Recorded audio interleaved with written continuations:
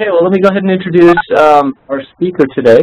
We have Carl Larry from Purdue. He just recently moved from Texas A&M to Purdue, so we're happy to have him on this webinar. He's going to be talking today about parallel computing and opportunities in nonlinear optimization. And many of the people, including myself on this online, are benefiting from his work on IPOP, together with Andreas Watcher and Larry Biegler and others who have worked on that. So he's going to be talking today. I'll let him introduce the topic, but many applications of optimization, parameter estimation, and decision making under uncertainty. And let me skip on to the biography for Carl. Carl, he's as I mentioned, just recently moved to Purdue University, and his research interests are in large-scale nonlinear optimization and parallel scientific computing. He has been the recipient of, for example, the Wilkinson Prize for the American Software for his work with IPOP, and then also he received a Career Award from the National Science Foundation. And he's also an excellent teacher. He's received the Montauk Center for Teaching Excellence Award. First off, I want to say thanks to John Hedengren for putting this whole series together. It's non-trivial to arrange all these things and get everything set up for the WebEx and to find speakers, and then all the efforts afterwards to post things online and make sure everybody has access. So, John, I really appreciate it, and I know several other people do as well. I'll also make another comment. Looking at the attendee list, and there are a number of optimization and control experts in the room. This presentation, I wasn't exactly sure what audience we were going to get, so it's pretty high level. So feel free to stop me at any time, and we can discuss details, and I can maybe pull up other slides that show more of the detail from other presentations. Okay, so let me first kick off here. I've shown this slide many times, but I think it makes a very salient point. What I'm showing in this figure is, on the bottom axis is the year from 1980 until about 2012. On the side axis, in log scale, I'm showing the clock rate for retail Intel CPUs. And I think if you have a look at this figure, remember this is a log scale already, if you have a look at this figure, you see tremendous growth, or tremendous increase in the speed of the clock rate of CPUs until about 2003, when we see a very, very sharp stagnation in clock rate. Now, I'll be the first to admit, clock rate is not the only thing that determines the speed of any particular computing device, but it is one of the really important factors. And what we see around the year 2003 is a change in focus from the CPU manufacturers, where some of this low-hanging fruit of increasing clock rate disappeared, and they had to focus on other mechanisms to more difficult and challenging mechanisms to keep increasing the speed of machines. Now, I don't think it should be any surprise to anyone if I add another axis to this figure. Here I'm showing the number of cores that are available in Intel retail CPUs. And it shouldn't be too much of a shock that shortly after the clock rates stagnate, we start to see an increase in the number of cores available in standard machines. And it's pretty easy today to get a laptop with 4 cores and a desktop with 12 or 16 cores without too much difficulty. Now, why do we really care about this change in computing hardware? Well, it was recognized many, many years ago, and this is kind of an old demonstration that still holds true today, that even though we've seen about 100 to 200 times speed increase per decade in simulation and optimization applications, about 50% of that speed increase came from new algorithm development, and about 50% of that speed increase we got for free as chemical engineers, process systems engineers. We got for free simply because the computing hardware had improved in speed. And if you have a look again at this figure, this dramatic change in what's happening in the computing industry, where we are seeing them focus a lot more on multi-core architectures, means as engineers and process systems engineers, if we don't start designing algorithms to take advantage of these parallel architectures, we're poised to lose that free speed improvement that we have kind of enjoyed for so long. I don't have it on this figure here, but I think it's also worth pointing out that in addition to multi-core desktops, we also saw a tremendous increase in the use of other emerging architectures like graphics processing units, the GPU, for scientific computing. And again, in about 2005, it was pretty easy to get a GPU for scientific computing with 128 cores. Today, we can find these with thousands of cores for relatively cheap compared to the cost of a computer. So it's clear that our focus needs to shift towards algorithms that can take advantage of parallel computing. So to give you an outline of what I'm going to talk about today, I'm going to talk a little bit about parallel computing and some of the opportunities in nonlinear optimization. And to do this justice, I think there's four things we need to consider. We need to consider architectures, algorithms, applications, and accessibility. Architectures, not all parallel computing architectures are created equal, and I'm going to briefly introduce how they're classified and what that might mean for implementation. I'll then talk a little bit in the algorithm section about how we measure algorithm performance and just give a very sort of high-level idea of where opportunities are in nonlinear optimization for us to develop parallel algorithms. I am not going to talk a lot about applications simply because of time constraints, but I will introduce a couple of problem classes where parallel computing has been really effective in nonlinear optimization.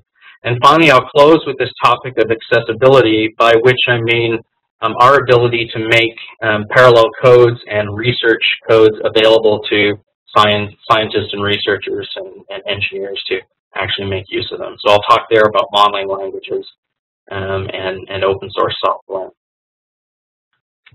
So let me dive in here. Parallel computing architectures are traditionally classified according to something known as Flynn's taxonomy.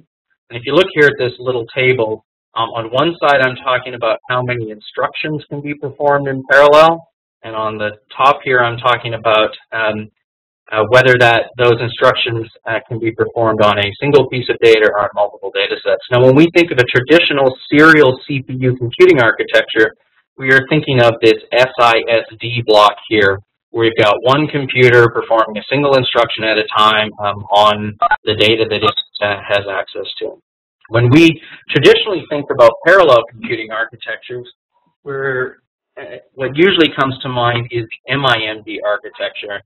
This here, the different chips or different cores can perform their instructions in parallel, and they can operate on different data sets. So as simple as Word is running on one processor while Excel is running on another processor is an example of MIMD, where the two processors don't necessarily have to be doing the same thing. To give you an example of classic MIMD architectures, first is what we know well as the desktop multi-core machines, which most people have available today. So for desktop multi-core, the hardware is really affordable, but it typically employs a relatively low number of processors. So like I said, 4 is very common, up to 16 is certainly reasonable to find. The benefit of doing parallel computing on some of these architectures, there are very standard compilers available to us, so there's a lot of tools that we can use. You can think about just doing threading, or you can think about other maybe more advanced messaging systems. Because all of the cores are in one sort of shared memory environment, there can be extremely fast communication and not necessarily any network communication between processes. Now, what we found with a lot of our applications is what ends up happening in using desktop multi-core architectures is we start to see memory access bottlenecks where multiple CPUs are trying to get access to RAM, and since they're both doing, or since many of them are doing intensive processes, we're actually limited by their ability to pull in numbers from RAM. And of course, since they're these shared memory architectures, the number of CPUs available to us is relatively small. Now, another MIMD architecture that's common in science and engineering here is the Beowulf cluster. This is basically a large set of networked computers. And you actually quite often see a hybrid architecture where there's a number of multi-core machines that are also connected by networking. It's pretty easy to get, this slide's a little bit old, but it's pretty easy to get hundreds or thousands of processors built into these clusters. At this point now, we need some sort of communication layer that's typically done over network or some specialized communication, but still over a wire connected between these machines. And we need to make use of maybe some specialized message passing interface, and there's a number of other tools like that to provide communication between the machines. Often in this case, it is said that the real bottleneck now becomes communication because transmitting data over Ethernet is slow. Now, in many applications that we've worked on, we still see memory bottleneck here on local nodes, so it really depends on the application, how much data you need to communicate. So I would argue this MIMD block is probably what most people think of when they think of parallel computing. They have multiple cores in their machine, and those cores can be running their own processes and possibly communicate between processes. Now, there's another important class here called the SIMD architecture, and this architecture is also is where we perform a single instruction at a time, so that the set of cores may only have a single instruction pointer on multiple data. Now, what do I mean here? This sounds a bit strange, but what I mean is if processor 1 is adding A1 to B1, then processor 2 must be adding A2 to B2. So these architectures have to be coordinated in that the different cores need to be performing the same fundamental operation, even if they're doing that operation on different data sets. So you can see right away that this class is a lot more restrictive, and we're not going to be able to do the example that I said earlier, for instance, where Word is running on one processor and Excel is running on another. There are a number of emerging architectures in this class, and a number of older architectures as well, but in particular, the graphics processing unit is a hybrid SIMD architecture. These are extremely affordable. We have access to thousands of processors for maybe even $1,500. But their structure is very complex. They have multiple levels of memory that we need to worry about. Different memory architectures have different speeds at which we can access that memory, different latency. In addition to that, some of that memory might be constant from the aspect of the kernel running on the GPU, et cetera. So there are a lot of complexities and limitations that need to be overcome. In addition to that, these tools really require specialized compilers and languages in order to parallelize. So you're going to need to learn some specialized software. We've done a lot of work with CUDA, for instance, which is a language released by NVIDIA for parallelizing scientific computations on their graphics processing units. So this class shows a lot of hope for having massive parallelism, affordable massive parallelism, but unfortunately there are a lot of complexities at hand that limit the availability of this architecture for a large number of problems. So we've got a little bit of a handle on the different architectures, and clearly depending on what we're solving and the algorithm we're going to be using, we may be able to target different architectures. So I want to talk a little bit about how we measure parallel performance, and there's two pieces I want to discuss. The first is speed up, and the second is efficiency. So if we take a look at speed up is generally computed as the time for the serial algorithm to perform divided by the time for the algorithm running in parallel. Now we have to be a little bit careful here when we're reading to make sure we understand exactly what results are being shown. Because it's common to develop some sort of decomposition algorithm and show the serial performance of that algorithm against the parallel performance of that algorithm. But we should also be interested in maybe a more appropriate definition, which is the time for the best known serial algorithm over the time for the parallel algorithm. And so a lot of times when we develop a parallel decomposition code, when that code runs in serial, it performs worse than other better known or other known serial algorithms. And so when we think about speed up, there's these two numbers that are not interchangeable. One is the speed up on the same algorithm, and the other is the speed up compared to the best known algorithm. And so we need to be careful what we're reporting and that we understand what we're seeing. The second issue in parallel performance is looking at efficiency. And efficiency we typically talk about as the actual speed up divided by the ideal speed up. And this is the speed up that we observe when we run our algorithm divided by the number of processors, which would be essentially linear speed up, where we'd expect that in the ideal case, if we had 16 processors, we would see 16 times speed up. Now, we don't actually see that for a number of reasons. And so efficiency gives us a measure of how well we can expect to sort of see the algorithm perform. Now, typically, this efficiency number is less than 1 because of bottlenecks associated with the parallel algorithm and a number of things that I'll talk about later. There are times when the speed up can be superlinear. There are some very special cases where algorithms will actually see better than ideal speed up. Now, there's a couple of cases where this can happen. One, which we've seen commonly, relates to the cache size on a particular computing architecture. And so what happens is, as you break the problem up into smaller and smaller chunks, you may end up getting to a point where a significant chunk of that problem, or basically the small piece that's working on a single CPU, is able to better take advantage of the cache the memory that's close to that CPU. And so in that case, you can actually see higher than ideal efficiency. The other spot where this happens, there are some algorithms that can display this behavior, although in practice it's rare. But for instance, even mixed integer linear programming has the potential to have superlinear speed up, because in parallel they may find a better bound that allows them to fathom the tree that they sooner than they would have found in serial. Now, I'd be interested to hear from the audience. In my experience, I have not seen that actually happen. Usually when I'm running parallel MILP codes, I see pretty low efficiency. So I have not witnessed the superlinear there. Often when my students come to me and claim that they have superlinear convergence, it is usually a bug in their code, and I'll send them back to dive in and figure out what's going on. So if our efficiency is less than 1, what are the things that erode this efficiency? Well, the common ones that people are going to talk about are going to talk about communication overhead, and the fact that when I run in parallel, I have to send data back and forth between processes. And they're going to talk about memory and cache bottlenecks. When I run in parallel, I've got multiple processes trying to access memory or cache.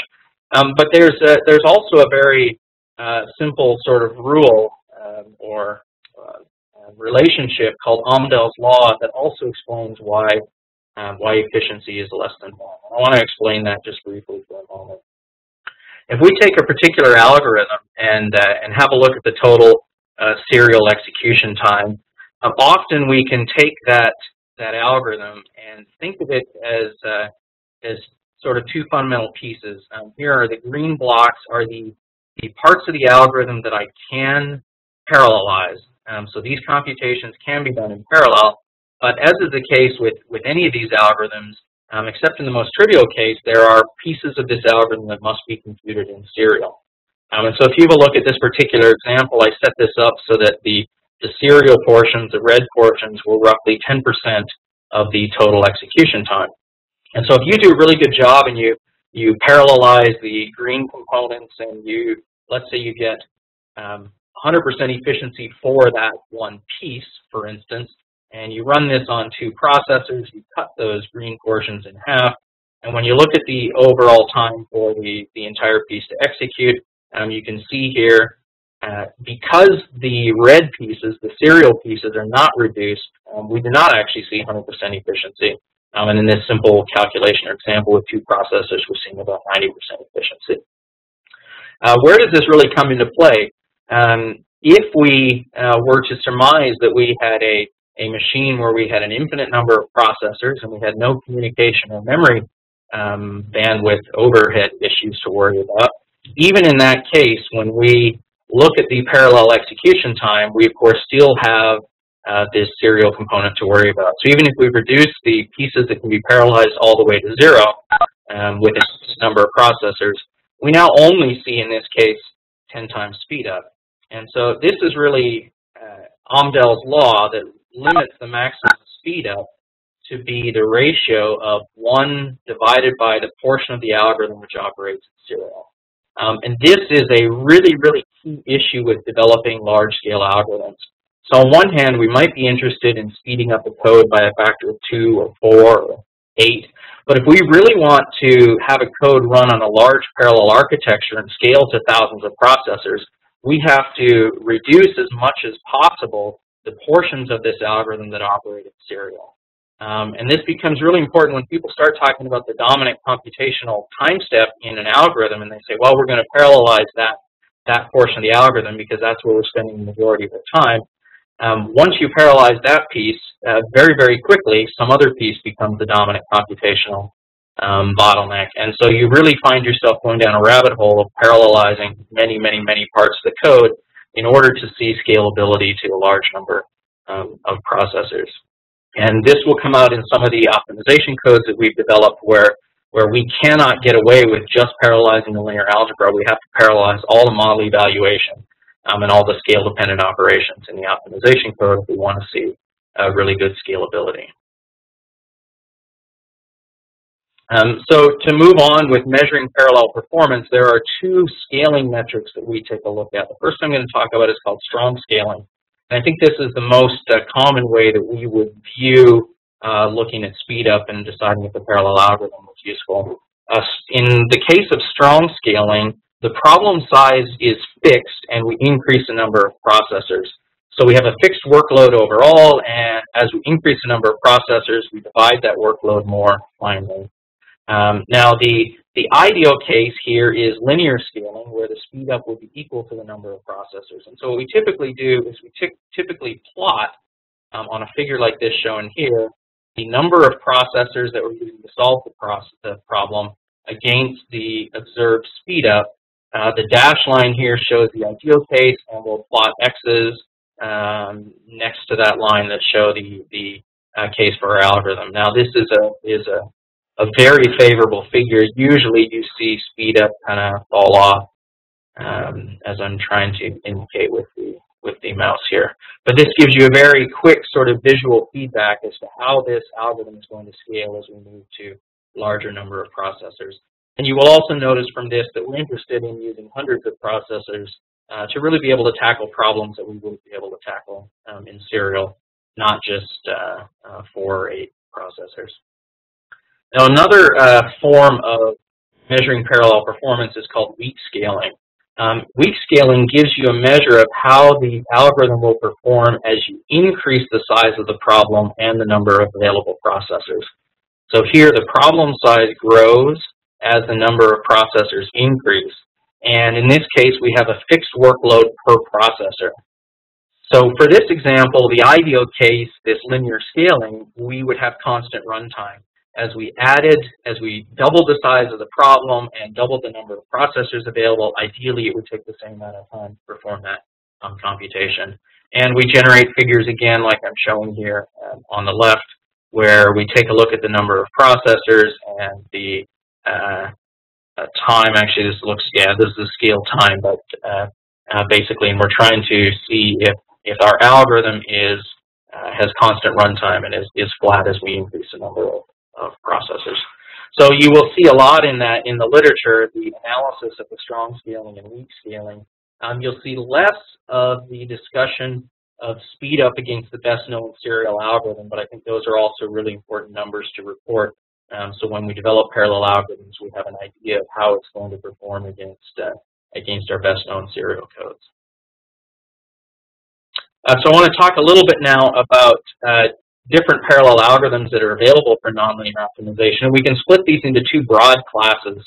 One I will basically say an inherently parallel algorithm, and another where the algorithm may not be inherently parallel, but we're going to exploit some structure of the particular problem we're solving to enable parallelism.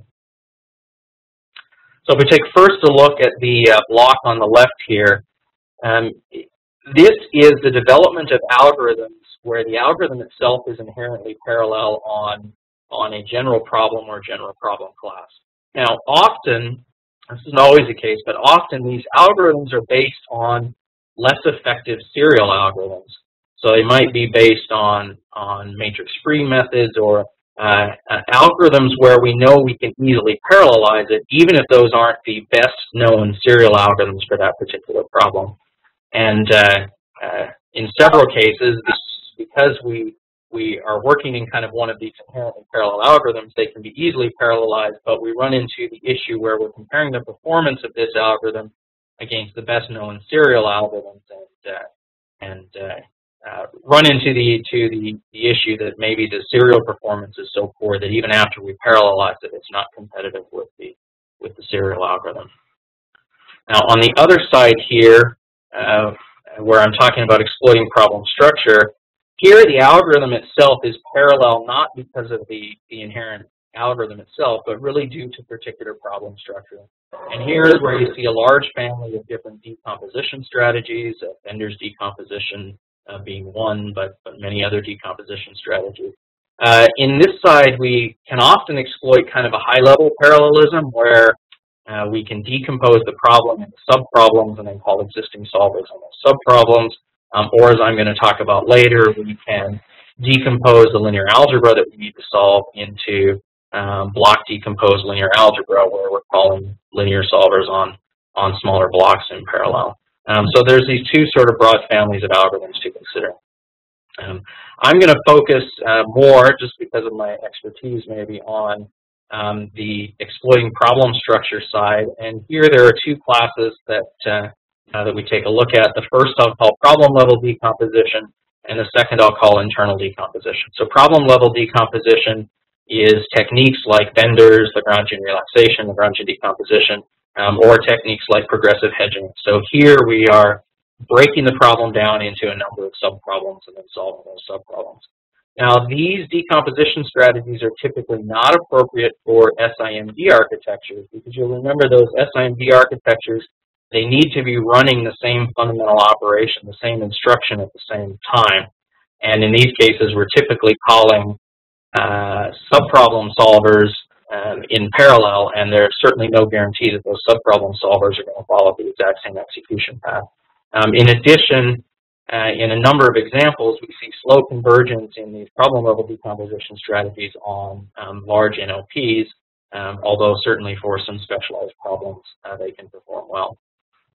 Now, on the other side of this curve, if we take a look at internal decomposition techniques, here we take a known host algorithm and we look inside that host algorithm and we parallelize all the scale-dependent operations inside that algorithm.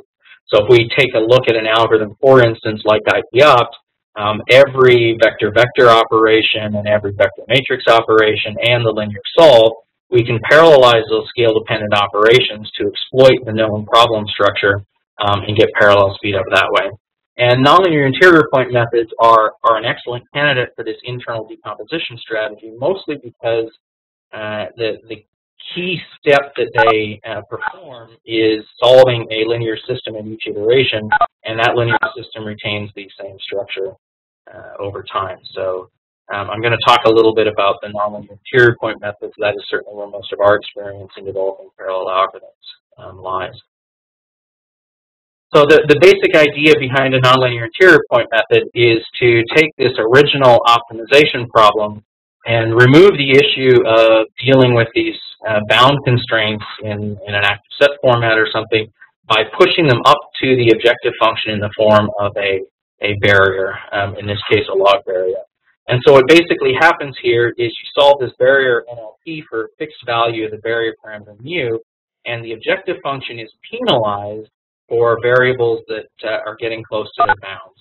And you typically would solve a sequence of these problems, making this barrier parameter smaller, and under some reasonable conditions can show that the solution of that sequence of barrier NLPs converges to the solution of the original problem.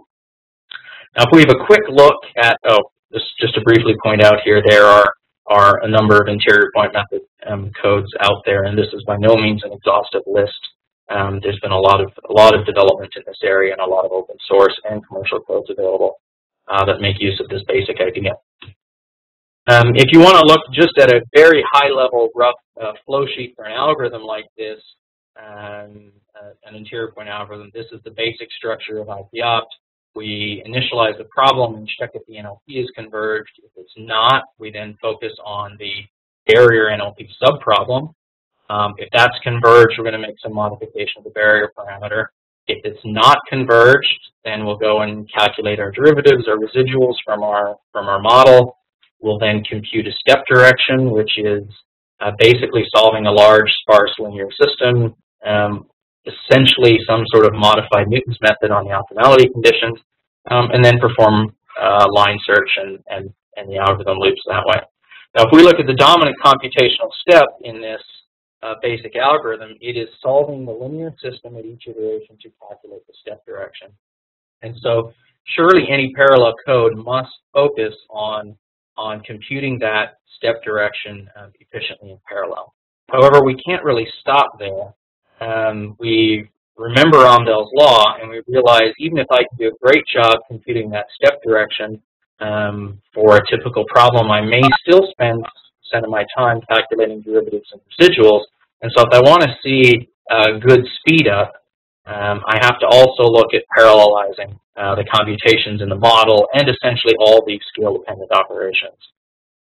So if we take a look at what happens in parallel nonlinear interior point methods, the basic idea is that if there's structure in the optimization problem, that induces structure in the linear algebra, and we will parallelize that linear algebra along with the scale-dependent operations in the algorithm to end up with an algorithm that can solve in parallel much more efficiently.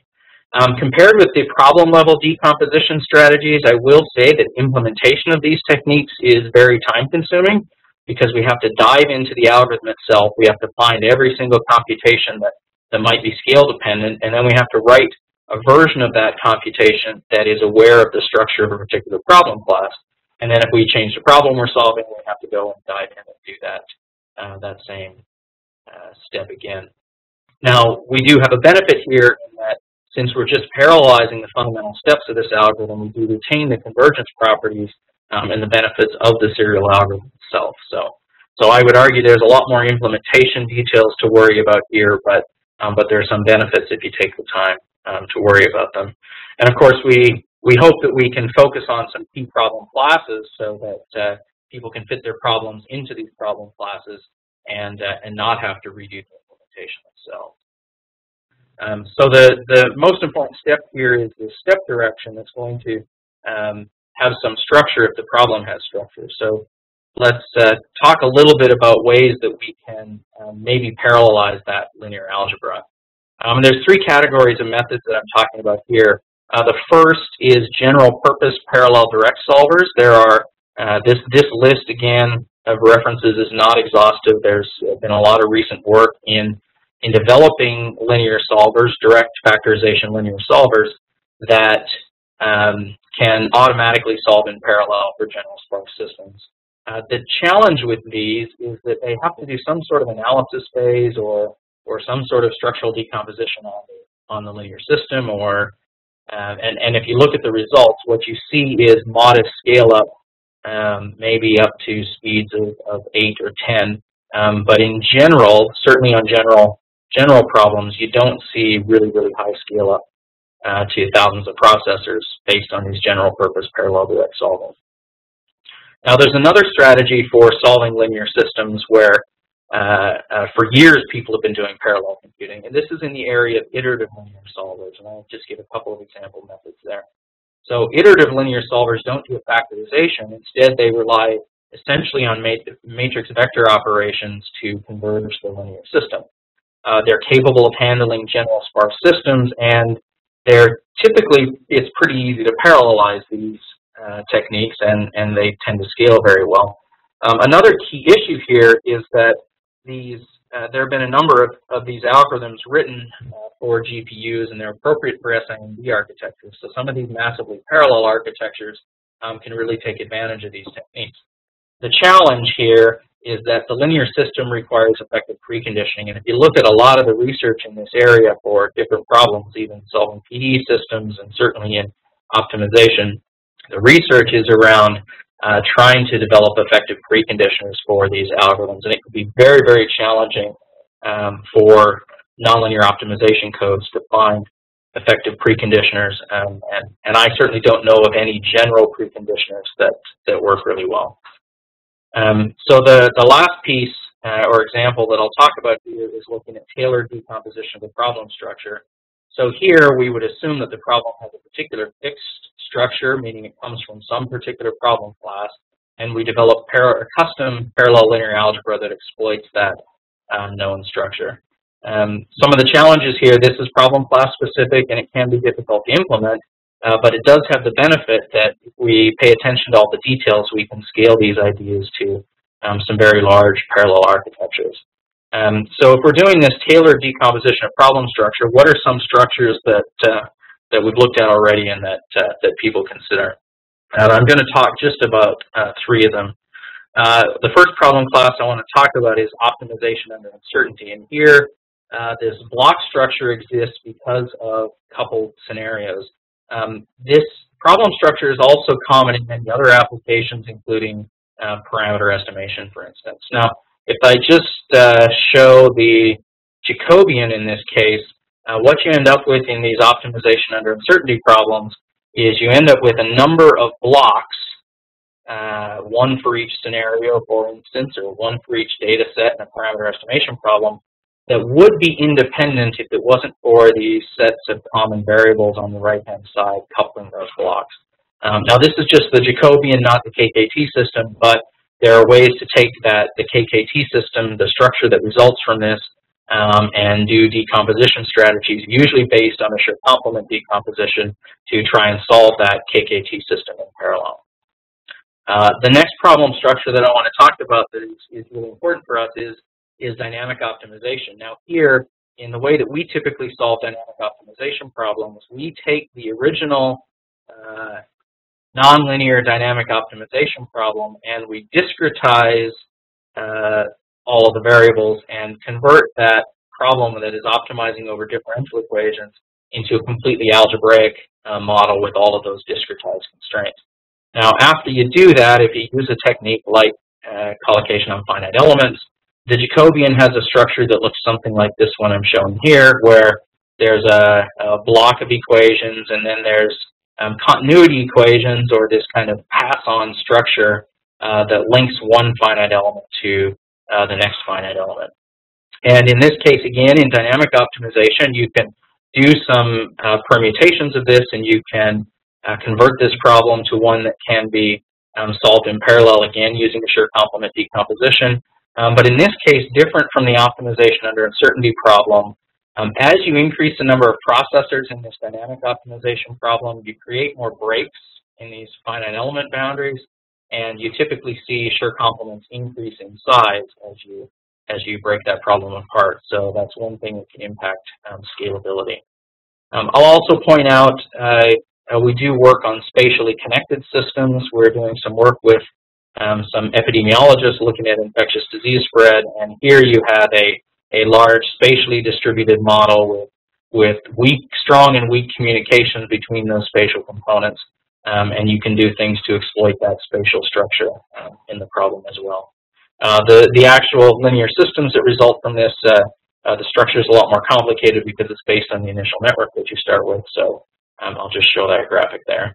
But the basic idea boils down to, if we have something that's in one of these sort of known problem classes, and we've implemented algorithms that can exploit the structure of those problem classes, then we can make these codes available to people to solve their own problems in parallel. I want to go through just, I think we're getting close to time here, so this is probably good. I want to go through some of the timing results on different things that we've looked at. Let me back up one slide here, sorry. So we actually have written codes for the optimization under uncertainty, this top class, or basically a block structured algorithm with common variables that we've now integrated with IPOP. We also have a code to do parallel decomposition of dynamic optimization problems. That has not been integrated with IPOP at this stage, but is being used with a tool called Medelica and JMedelica to enable parallel solution of dynamic optimization problems. So some of these codes exist to perform these decompositions. I haven't gone over the details of how those decompositions are done I can refer people to the papers or talk about that in more detail later if there are questions. So here I'm showing an old example, one of the first examples that we looked at with doing parallel interior point strategies, and this is based on the IP optcode. So this is a parameter estimation problem. What I'm showing in this figure is weak scaling results. So on the bottom here, we increase the number of data sets, and in the parallel case, we also increase the number of processors. So you will recall, what we would like to see is we would like to see the solution time stay constant as we increase the number of data sets and the number of processors available. On the left-hand side here, I'm showing log clock time. And so in this parameter estimation problem, the dark black bars here are what happens in serial. And in this particular case, we solved the problem up to 9 data sets. At that point, the single machine we had ran out of memory, and we couldn't go any higher than that. Whereas if we use a computing cluster here, you can see how the timing results scale as we increase the size of the problem. So this looks really promising, certainly for weak scaling as a technique that can allow us to solve larger problems than what we had before. Now, the basic approach that was described in this paper is based on a Schur complement decomposition, and that requires that we form the Schur complement, which requires a whole pile of back solves, and that we factor that Schur complement, and that Schur complement is dense. So the bottleneck, if you will, in this particular algorithm that is talked about in that paper, if the number of coupling variables, common variables, gets prohibitively large, say above maybe 100, this algorithm can start to lose efficiency because of the time required for forming and factoring that Schur complement. Now we have another technique that avoids the need to form and factor the Schur complement. These results are in a paper that was submitted and under review right now. I won't go too much detail of this example. All I really want to point out here, this is again an optimization under uncertainty problem. If you take a look as we increase the size of the problem, we're using a couple of different serial and parallel algorithms to try and solve this problem more efficiently. What you're seeing here, this fs-s, this is the time for the serial interior point algorithm to solve that problem. And after that, it ran out of memory and couldn't proceed any further. What you notice to the right here, this is the explicit Schur complement algorithm that I showed in the first set of timing results. And what you see is what I was pointing out happens frequently in this case is the parallel algorithm, when solved in serial, is significantly worse than the best known serial algorithm for that problem. And so here you see the time degrades dramatically as we move to this decomposition algorithm, but solve it in serial. Now, at the same time, we can solve this in parallel, and so we still see reasonable reduction in solution times in the next column when we move to solve that problem in parallel. And without getting into too many of the gory details, this other approach over here, this PCG Schur complement approach, is even more efficient because it's specifically tailored for problems that have a large number of coupling variables. So these are two examples of the optimization under uncertainty structure. This is the weak and strong scaling results for that particular problem. And I won't go into too much detail except that these look really great. They're almost ideal up to 128 processors, and we'd like to see how they scale beyond that for really, really large challenging problems. These are all done on a cluster at Sandia National Labs, and the results may not look the same if it was a shared memory desktop multi-core architecture. I suspect we would see poorer scaling as they thought for memory bandwidth. And the last problem I want to, or the last set of results that I want to show is a decomposition that looks at decomposing the problem in time, this dynamic optimization that I was talking about. And this paper was just accepted into computational, into COAP, and so I can send a link there. I don't have the reference here. But this is basically a dynamic optimization of a combined cycle power plant, and what we're looking at is a decomposition in time. And here you see the issue that I was alluding to before. Down on the bottom here, we're looking at the number of processors compared with the speed up factor. And as we increase the number of processors, you actually see the speed up begin to drop. And this is a result of the fact that the problem size, or the serial portion of the algorithm, is not the same as we increase the number of processors. In addition, as we get to a large number of processors like this, we're also seeing communication bottlenecks and things that decompose the degrade the parallel performance. So this is promising, but we can definitely see fall off as we move to larger numbers of processors.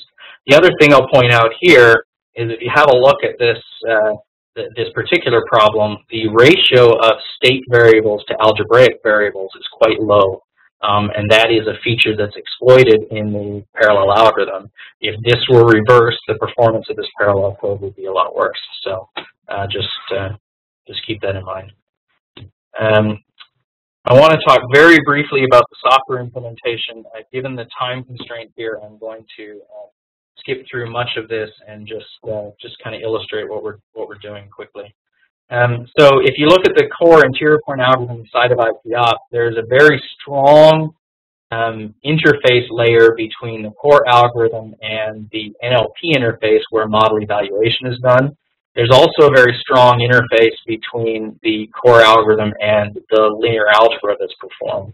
And so because of this separation, we can develop specialized problem structures here on the left-hand side that can be evaluated in parallel and have a particular structure without making changes to the fundamental interior point, the fundamental IPOP code, the core IPOP code.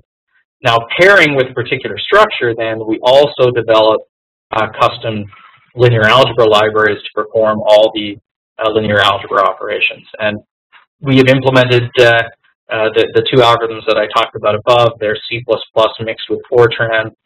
They both use the message passing interface, and at least for the ones that are already integrated with IPOP, they're available under an open source license. Now, this is all well and good, but the reality is, it takes a student 6 months worth of time to do this coding and to be able to try and get one of these algorithms ready to be used on a particular problem, and even to code the particular problem itself. And so we're trying to do a lot of work to develop modeling interfaces that enable this parallel computation for users without needing to know the gory details of what's happening under the code. And so we've been working with some people at Sandia National Laboratories on a Python-based modeling language called Pyomo. And one of the key benefits of this Python-based modeling language is since it has all of the sort of rich programming features of Python, we can develop high-level interfaces or high-level modeling interfaces to Pyomo. So one example is a modeling package called PySP, which helps people formulate stochastic programming problems.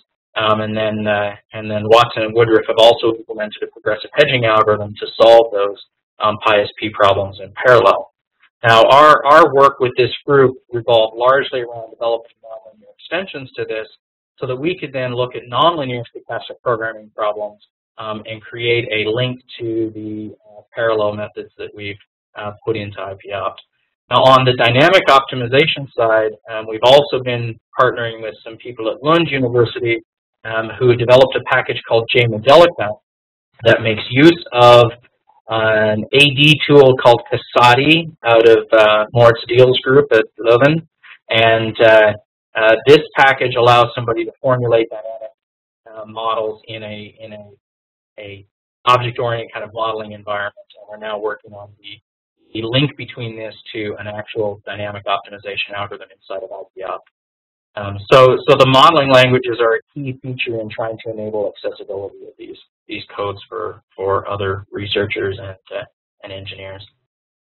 So just to wrap up here and conclude, I think there's always going to be a demand for optimal decision making, and the models are always getting more complex and they're getting larger, and that's never going to stop. Unfortunately, one of the things that has changed is the CPU manufacturers are now focusing on parallel architecture, since we're pushing the boundaries of single CPU workstations. So parallel algorithm development is required if we want to continue to move forward. And I just want to briefly outline, I said there were 4 things that we really need to pay attention to. the architectures, the algorithms, the applications, and their accessibility, algorithm accessibility. So all parallel architectures are not created equal, and we need to be aware of that when we're designing algorithms. In addition to that, looking at algorithms, there are problem decomposition techniques and parallel linear algebra techniques that we can make use of, as well as some inherently parallel algorithms that are out there. I'll also point out it's really important that we know the application well, because often when we're doing some of these decomposition strategies, we may base that decomposition on key approximations in the model, and so you need to know the application area well if you're going to make sensible approximations to create a structure that's exploitable. But on top of that, we've targeted some large-scale application classes with the hopes that people can fit their problems into these general classes and use the parallel codes. Lastly, I think it's really important that these tools be available open source so anybody can use them and modify them, and we need to also expose them through extensible modeling languages. And so with that, I'd like to close and just acknowledge a number of the students that did a lot of the work. And if you want to find out more, you can go to our website at allthingsoptimal.com and see some of the publications and find out the names of the students that are currently working on things. So at that point, I will stop and be happy to answer any questions that people might have. Great, thank you, Carl. So let's go to the question portion of our discussion now. And if you'd like to ask a question, feel free to put it in the chat window or unmute your microphone. And and also one other thing I'll mention, just be if you have to go, we'll put a couple links here in the chat window.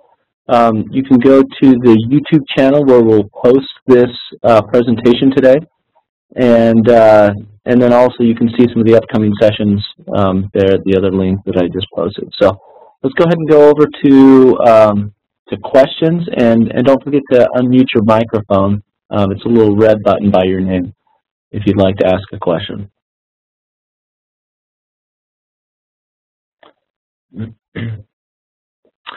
So Carl, I had one question for you. Now in Pyomo, I know that sometimes these dynamic programming models, we are evaluating the same residuals but with different values over and over again.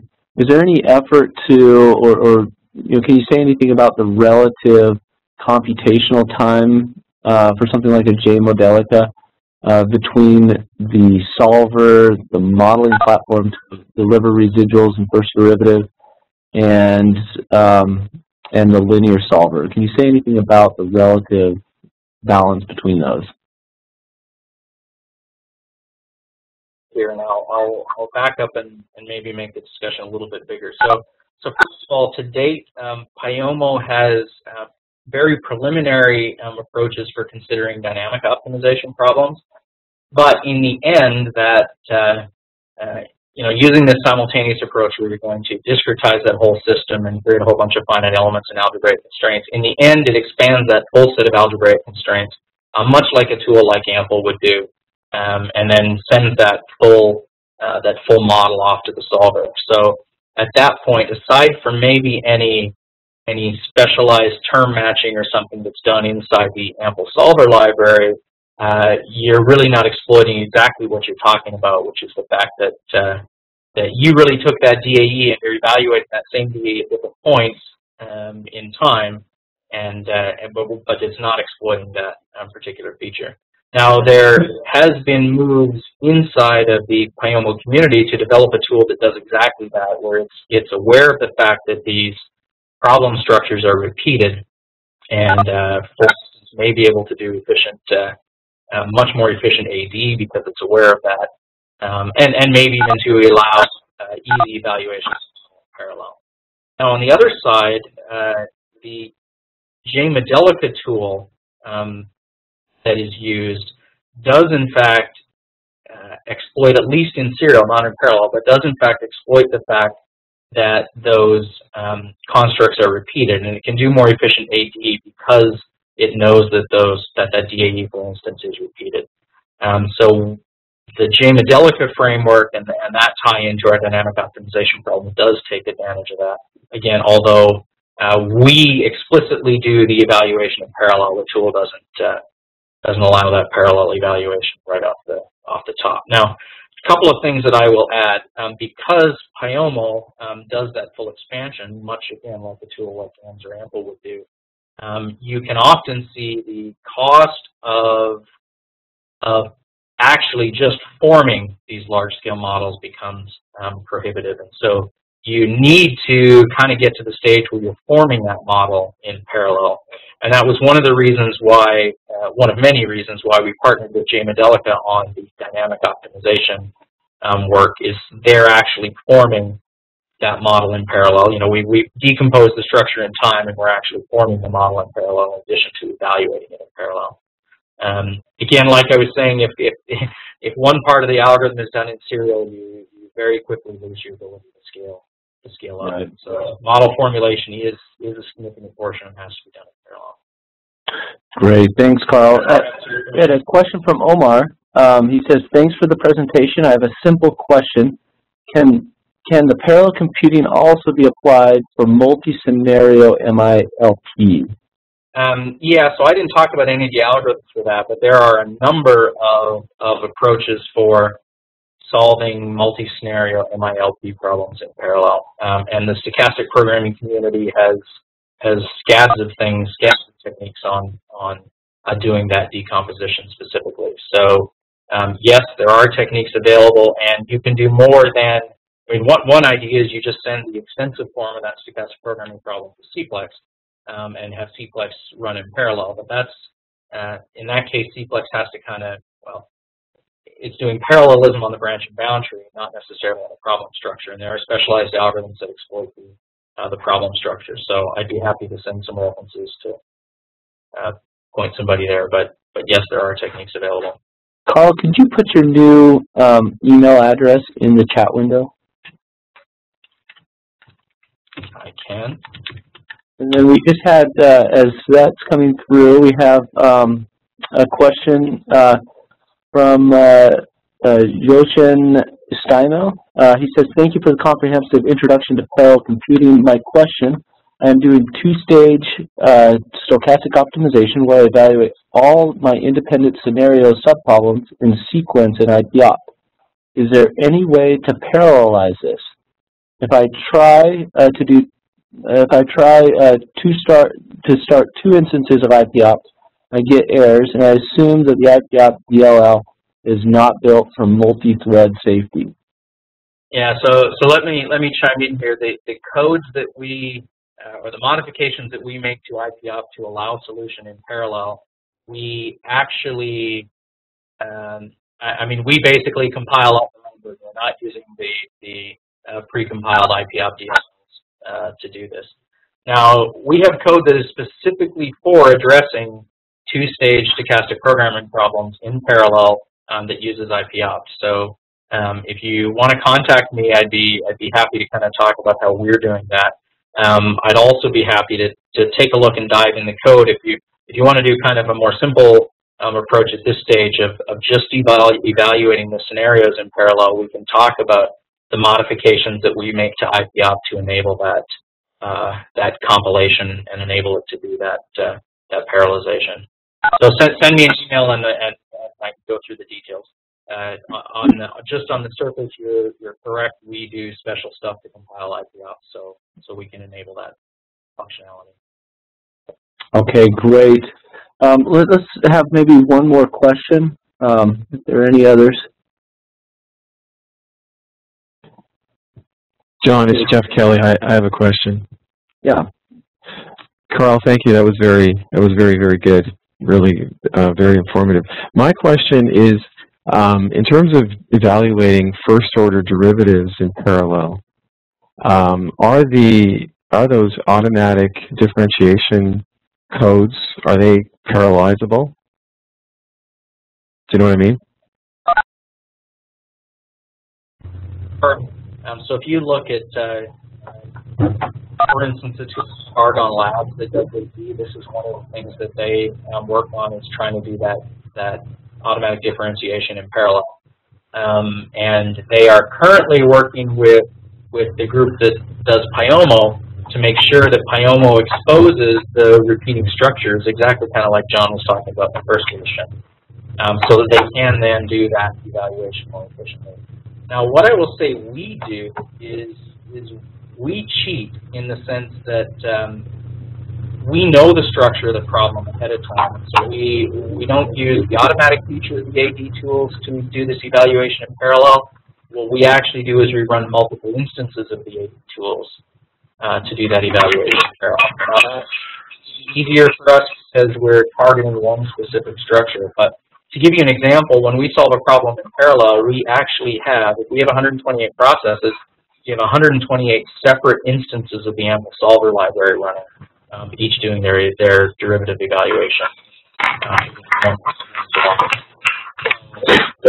I guess to summarize that there are people working on tools, but I could probably send an email to the folks at Argonne and get a better reference list. I don't have the exact references in front of me.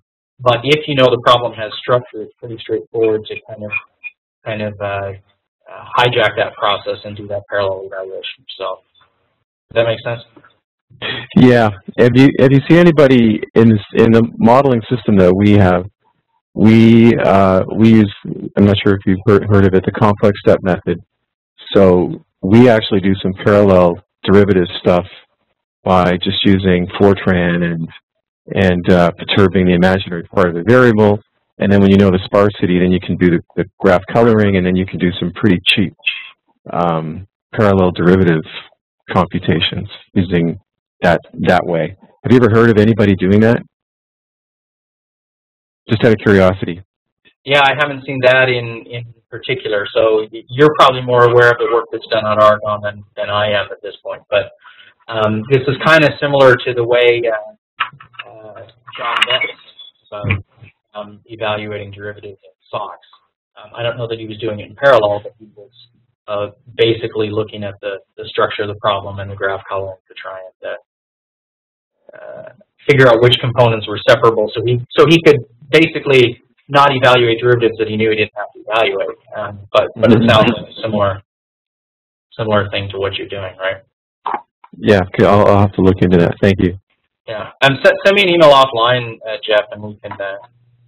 I can fire a few emails to people as well to see if I can drum up references. But the AD side is not really my area of expertise, but I'll point you to some people who would know. Thanks. Okay, great. Okay, well, I think that about concludes the presentation. I have the upcoming sessions. We have the next one. It's going to be March 25th, and we have Dow Chemical, Anshul Agarwal, and John Wasik are going to be presenting on supply chain optimization in Dow Chemical. And if you want to see a recording of this session, just come over to the YouTube channel. You will see all of the, I'll post that, I'll try to post that today there. So if you need to refer to this presentation, feel free to go there. So Carl, thank you so much for the presentation, and I thought it was very informative and very exciting, some of the things you guys are working on. You're definitely have some very progressive and interesting insights on parallel optimization. So thank you so much, Carl, and with that, we'll go ahead and stop the presentation. And feel free to contact Carl after the presentation if you had a specific question that wasn't answered today. So thank you, Carl. Thanks, John. Appreciate it. Okay, thanks everybody for joining.